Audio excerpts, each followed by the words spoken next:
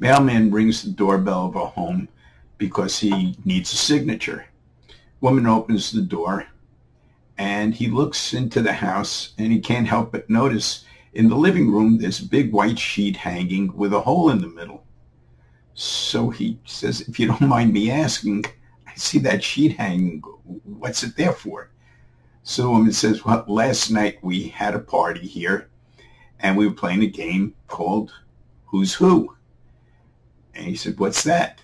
She said, well, each male that's at the party sticks his private parts through the hole. The women are on the other side, and they try to guess who it is. He says, oh, wow, that sounds like fun.